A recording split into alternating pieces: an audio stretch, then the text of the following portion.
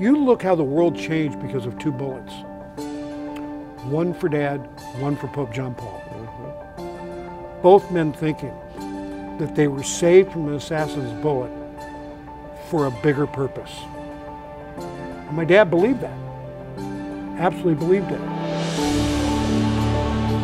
To many Americans, Ronald Reagan was known as the great communicator and a leader who brought an end to the Cold War. He was a president whose accomplishments domestically and internationally echo through the decades and still impact our lives even today.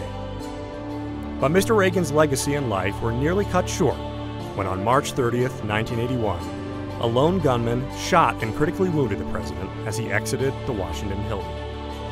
In the hours after the assassination attempt, Reagan clung to the one constant in his life that had always sustained him: his faith.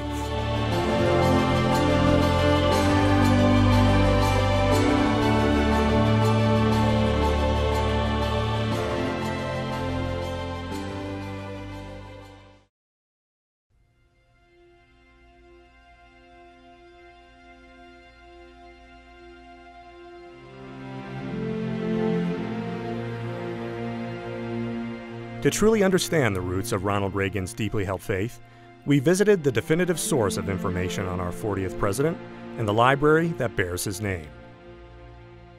But while notes and historical artifacts can help paint a picture of who Reagan was to the American public, it's his friends and family who knew him best. Michael Reagan is a son of the former president, and he joined us at the Reagan Library in Simi Valley, California, to talk about his father's character, faith, and the day he nearly lost his dad to an assassin's bullet. What do you remember about that day? What was it like for you? What was it like for your family? Take us back to that day. Yeah, that day I was at my office. It was, I always had Secret Service with me. And Mike Ludi was my agent in charge that day. And I was in a business meeting in my office. And Mike knocked on the door and came in and said, "There's been an assassination attempt, everything's okay." And then closed the door and walked out. And you kind of go like, everybody's looking, what? Excuse me? I walked through the door and said, "Mike, did you just say there was an assassination attempt and everything's okay?" Yeah.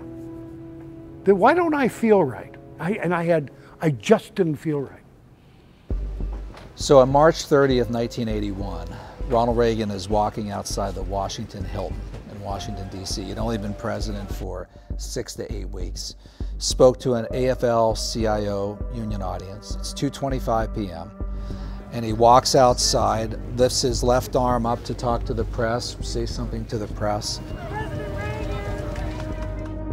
And standing there in the shadows is John Hinckley with this .22 revolver shooting 22 Devastator bullets designed to explode on impact.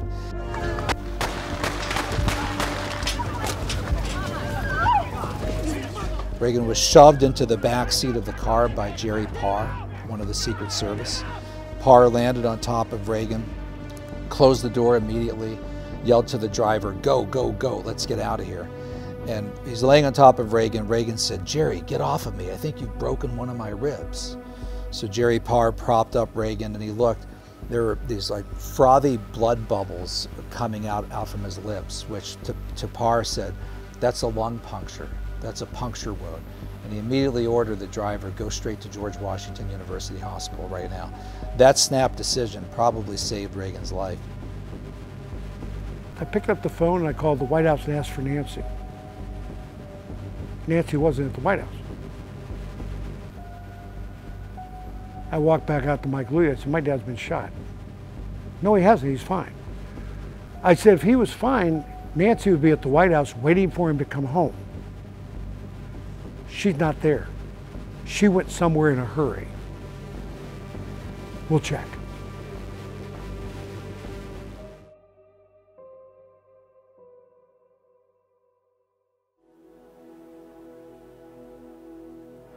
They were wheeling him up to the operating room. He saw Mike and Jim and myself all there, and he looked up at us and he said, "Who's minding the store?" And that was pretty typical of him. He was kind of joking with people all the time, even though he was in a great deal of pain, we later learned. Reagan's sitting there laying on his deathbed, praying for the young man that who shot him, of all things. And Louis Evans, the pastor, told me, he said, Ronald Reagan told me, he said, I had this powerful sense that if I didn't forgive the person, that God was going to take me. So almost like his survival at that minute was conditional on forgiveness.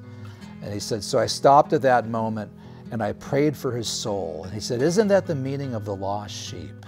We're all lost sheep.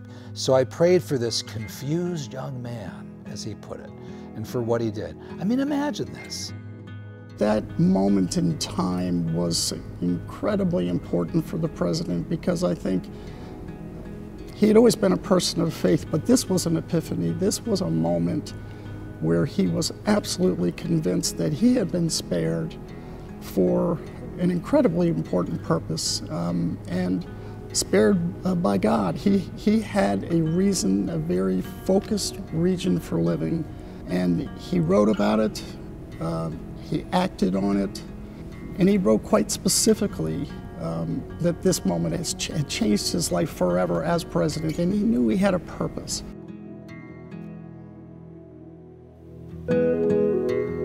Whatever happens now, I owe my life to God and will try to serve Him in every way I can.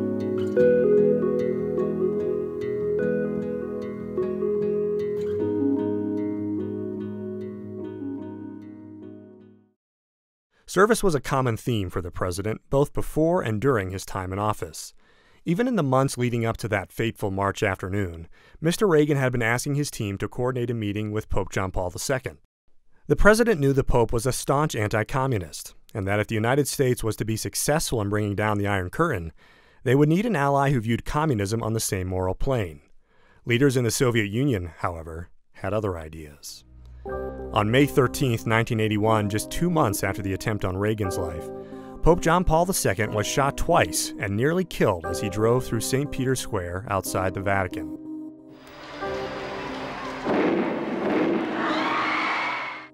The lone gunman, a Muslim Turk, had been hired by Soviet military intelligence with one clear goal in mind: to eliminate the Pope. Like Reagan, though, the Pope miraculously survived, and the meeting that followed between the two men would go on to create the framework that would bring about the fall of communism in Eastern Europe. So the shootings derailed their attempts to meet, but they did meet for the first time at the Vatican, June 1982, alone in the Vatican Library for about an hour. And they said to one another that they believed that God had spared their lives for a special purpose, which was to come together to defeat atheistic Soviet communism. That's what they committed themselves and their teams at the White House and at the Vatican to do. They became two utterly crucial Cold War partners in the defeat of atheistic Soviet communism.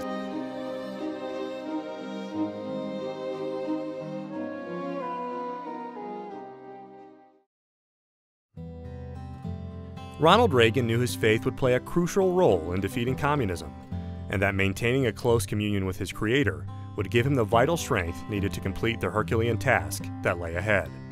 There was no place he felt he could do that better than his retreat in the mountains of Southern California, Rancho del Cielo. Reagan's favorite spot in the world was his ranch in California. And if you've been to that ranch, I've been there many times, you can see the ocean and the islands off into the Pacific Ocean from the ranch. It is really, truly heavenly. And Bill Clark described it as Reagan's open cathedral. And he said that Reagan could really connect to God and creation through that ranch. The ranch, if you go visit, embodies to me two key principles: freedom and frugality. The frugality is the ranch home, and a guy from the Midwest, raised with next to nothing, where even in his bedroom, you'd think a guy who was a movie star or president would have some grand home. It's a small home. Gorbachev and other world leaders were surprised with that. Even the bed frames are two twin beds tied together with zip ties. This is a guy who lived his life the same way all the way through, from a young man all the way through when he returned to his maker. But at the same time, the freedom, 688 acres of wide open space up at the top of a peak, looking at the valley on one side and the ocean on the other. All these miles and miles of trail that he cleared himself to ride out on his horse. Why did he love it? It was freedom. And I think in many ways it was a metaphor for his love for the American people, his belief that America was this untapped land with this untapped potential for the American people, and you could see it in the way he lived as well.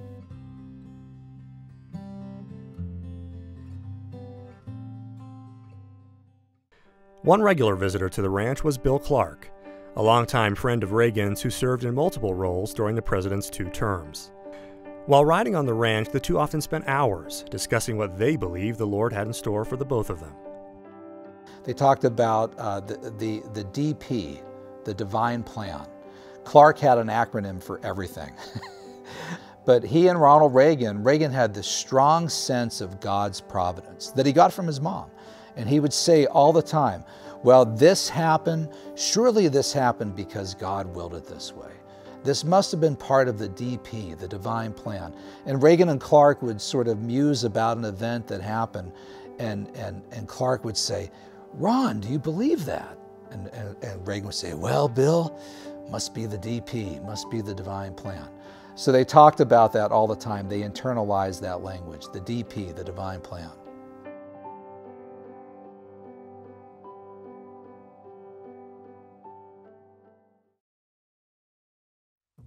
Rancho del Cielo is filled with memories of Reagan's time there, including items that harken back to his childhood, where the divine plan really began.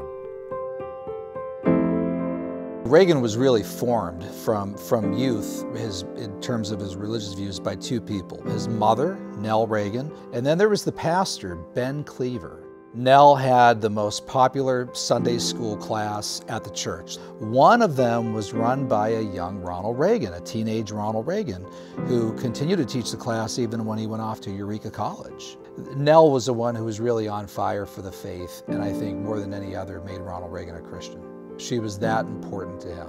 She almost died from the influenza epidemic about 100 years ago now. It would have been the winter of 1919, 1920. She very nearly died.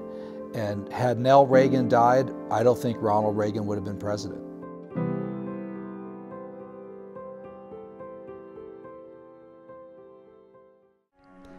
While Nell's influence and character played a crucial role in her son's development, so too did the book she gave Mr. Reagan during his childhood. Andrew Coffin is Vice President and Director of the Reagan Ranch Center in Santa Barbara and is an authority on the former president's life and legacy. So Andrew, at the ranch there are a number of books. The president, as we know, is an avid reader, but there are a few books in particular that really kind of help determine the course of his life, and we wanted to talk with the 2 most important ones with you now. What are they, and why are they important to the President Reagan? So the ranch bookshelves, all original, the books just as he left them, and they reflect the wide variety of his interests. Books on sports, books on the West. He was a lifelong fan of the U.S. Cavalry, joined the reserves as a young man. But there really are 2 books, as you say, that stand out because they had such a profound impact on his life, and he refers to them throughout his whole life. The first is a book that played a pivotal role in his childhood, That Printer View Dells by Harold Bell Wright. It was a book given to him by his mother. He read it as an 11-year-old boy. At that moment, for the young Ronald Reagan, here he reads the story of a kind of a wayward boy whose mother passes away, unlike Ronald Reagan, but like Ronald Reagan, whose father struggles with alcoholism. And he's sort of drifting along and walks into a church looking for a job, is taken under the wing of a gentleman who hires him as a printer, and eventually comes to faith and really comes to a sense of calling, the sense that there's a divine plan, as Ronald Reagan would refer to throughout his life, the DP. That sets him off on a course where he becomes a prominent and influential community member, and then is eventually elected to office and heads off to Washington, D.C. to represent his community. So you can immediately see the echoes in that story, the fictional account written by Harold Bell Wright, and what would become Ronald Reagan's own life. So Ronald Reagan reads the book, finishes it, walks over to his mother and says, I want to be like that man and I want to be baptized.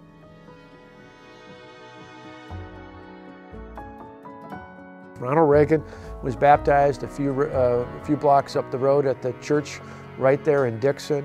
And what's amazing is sometimes when people in politics talk about their faith, you wonder, is this really the case, or is it a setup to try and appeal to a certain segment? That book and that influence started in Dixon as a young man.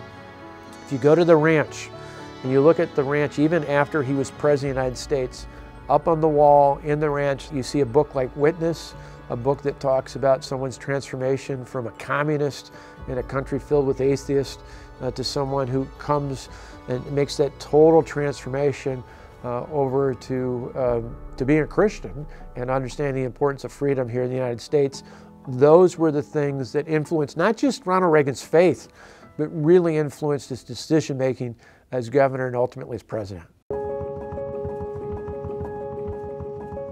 Despite the pressures and demands of his presidency, Reagan often thought of attending church, something he did regularly before being elected, but resisted because he feared doing so would put others in danger.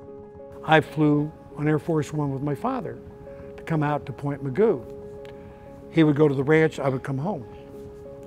And as we were landing at Point Mugu, he looked down at his fingers and he counted out number 9. I said, what is important about the number 9? He said, 9 more months, I'll no longer be president of the United States. I said, why is that important to you? He says, it's important because I can once again start going back to church. I said, you haven't been going to church? He says, no, Michael, I haven't. He says, ever since I looked out the rear window of that limousine on March 30th, 1981, and I saw people laying in their blood because of bullets that were meant for me, I have not wanted to put other people in harm's way at church or what have you. So I have not gone to church on a regular basis because I want to be protective of those people who are visiting with their Savior. And so I'm looking forward to once again being able to visit with my Savior on a Sunday morning. Well, there was no question that he was a spiritual man, but it was very interesting. He was not one who wore it on his sleeve, as they say. He was always very careful not to try to impress people about his religiosity or that sort of thing, and he never wanted people to think he was using religion or his personal faith for political purposes. But he had a deep faith which revealed itself in a number of ways. Just there was no hidden aspect of his personality. What you saw was what you got. That was a person of great friendliness, great cheerfulness, great generosity, a person who was, in the best sense of the word, a good man. He was the kind of person who literally could light up a room when he walked in.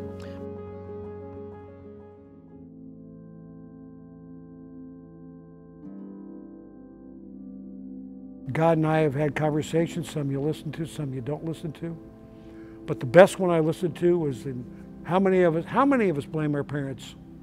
And my dad never said he loved me, so the heck with it, I hate you too. And I was in church. Jack Hayford was my pastor. Phenomenal man, he was mentoring me. Jack, and so I was in church and I kind of said, God, if you can get my dad to tell me he loves me, I'll serve you. And like this voice came back and said, well, when was the last time you told your father you loved him? And I realized in 1990, 91, I had never told my dad I loved him. But I was mad because he had never told me he loved me. And so the voice said to me, well, the next time you see him, you give him a hug and you tell him you love him. God is the center of our lives. The human family stands at the center of society. And our greatest hope for the future is in the faces of our children. In American Life, I was doing a radio show at the time. He invited him to do my radio show. When he came in, I fulfilled that promise. I went up with my dad, I put my arms around him, scared him to death. See, he looked at the Secret Service like being attacked. And I gave him a hug and said, Dad, I love you. You know what my dad said? Well, I love you too. I thought to myself, oh my God. All these years, that's all I ever had to do was tell him, and I would have gotten it back, and I've held that against him. in so many ways, and against God and everybody else. And we began a relationship that every time I saw my dad from that point forward, I would hug him hello and hug him goodbye. No matter where we live, we have a promise that can make all the difference. A promise from Jesus to soothe our sorrows, heal our hearts, and drive away our fears. You think about Ronald Reagan and some of his soaring rhetoric, it comes from the Bible or biblical references. That shining city on the hill that's America. You talk about the beacon of hope and opportunity that people from all over the world come to the United States. That comes right out of the Bible and many great books about it. This was someone who fought communism from his very earliest days, long before he ever decided to run for office. Not just because it was a failed political policy, but because it was built on atheism. It was built in a disbelief or a sense of trying to push religion out of the marketplace, out of people's homes and out of people's lives. Yes, let us pray for the salvation of all of those who live in that totalitarian darkness. Pray they will discover the joy of knowing God. I remember one of the times, I think they were in Air Force, or not, Marine ones, the helicopter, but him reminiscing about talking to Gorbachev about his faith and asking if he'd been saved. You know, just thinking about what on one hand, some people might say from a protocol standpoint, what a remarkable thing to ask someone. But I also think that means you've built a good rapport, because if you really care about someone, no matter who they are, you want to make sure they're saved. And so... While Reagan believed in praying for everyone, adversaries included, he also knew that peace was achieved through strength. But until they do, let us be aware that while they preach the supremacy of the state, declare its omnipotence over individual man, and predict its eventual domination of all peoples on the earth, they are the focus of evil in the modern world. Reagan felt a religious duty to oppose atheistic Soviet communism. He said that as Christians, he said this in the Evil Empire speech, we are enjoined by Scripture and the Lord Jesus to oppose sin and evil with all of our might. Reagan didn't just oppose it because it had killed over 100 million people in the 20th century alone, but what really bothered Reagan about communism was as Mikhail Gorbachev put it, it's war on religion. It's war on religious faith. It's denial of God.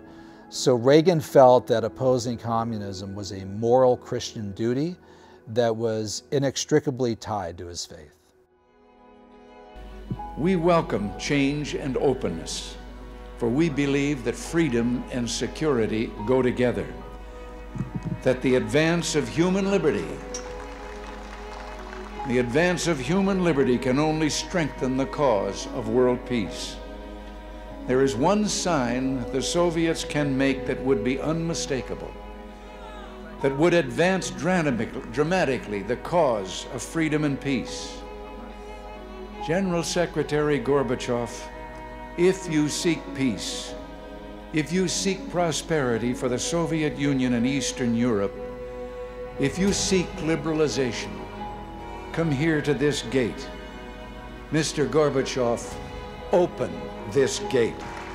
Mr. Gorbachev, tear down this wall.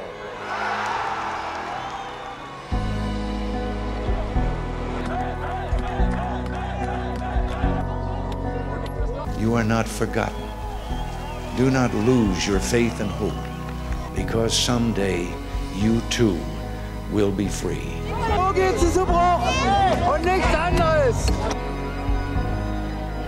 This man changed the course of the world because of his courage to do the right thing, to call out evil when he saw it, not just to say something about it, but to do something about it, and to act in a way, to hold himself in a way that others wanted to follow. Think about this.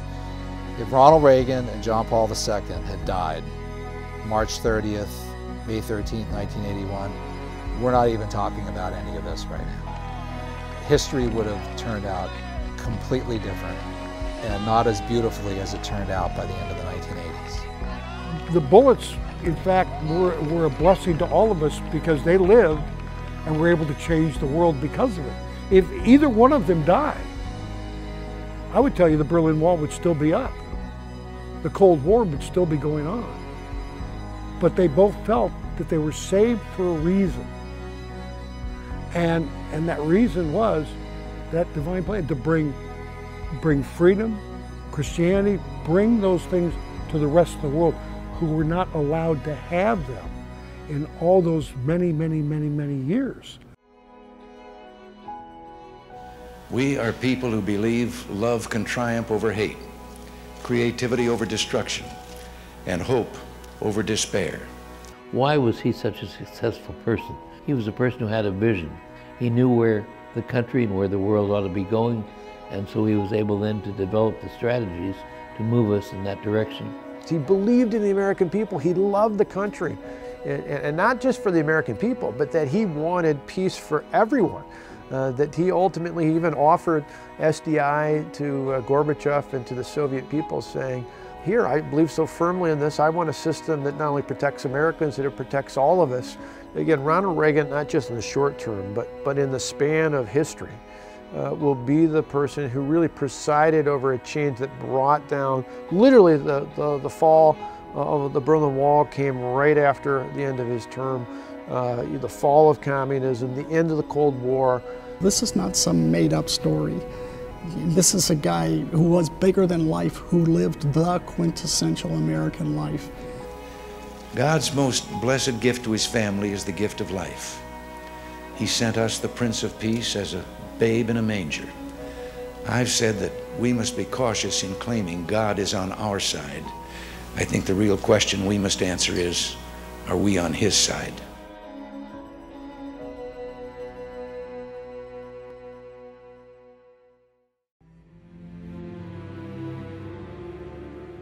From the beginning of his life, Ronald Reagan believed that he had been created for a purpose, that he existed to serve a higher calling. His faith in God was a bedrock principle that influenced every fiber of his being and fueled an approach to politics and policy that resulted in hundreds of millions across the globe experiencing freedom and liberty for the first time. In 1994, Reagan penned a letter to the world revealing that he had been diagnosed with Alzheimer's disease. Despite the challenges that would lie ahead, his final words to the people he loved and led for 8 years were filled with hope and a belief that our nation's best days are yet to come. In closing, let me thank you, the American people, for giving me the great honor of allowing me to serve as your president. When the Lord calls me home, whenever that may be, I will leave with the greatest love for this country of ours and eternal optimism for its future. I now begin the journey that will lead me into the sunset of my life. I know that for America, there will always be a bright dawn ahead.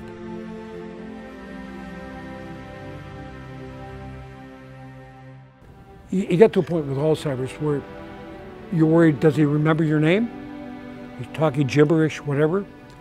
But when he would see me, even though he could not say my name, his arms would open up, waiting for the hug hello and the hug goodbye. And one day, Colleen and I were up there visiting my dad at the house. And, hello, goodbye, whatever. And we left, went over to the Jeep, got in the Jeep, and Colleen looked at me, she said, you forgot something. What did I forget? Look at the door. I turned and I looked at the door, and Dad was standing, he had taken little baby steps from the house with Nancy's help, little baby steps all the way to the front door, and he was standing in the front door of the house with his arms open. He had remembered I had forgotten to hug him goodbye. And I ran back. Christ stands in the doorway every day with his arms like this. We could choose to walk away, or we could choose to embrace that embrace. He promised there will never be a dark night that does not end. Our weeping may endure for a night, but joy cometh in the morning. He promised if our hearts are true, his love will be as sure as sunlight. And by dying for us, Jesus showed how far our love should be ready to go. All the way. For God so loved the world that he gave his only begotten Son, that whosoever believeth in him should not perish but have everlasting life. We all qualify.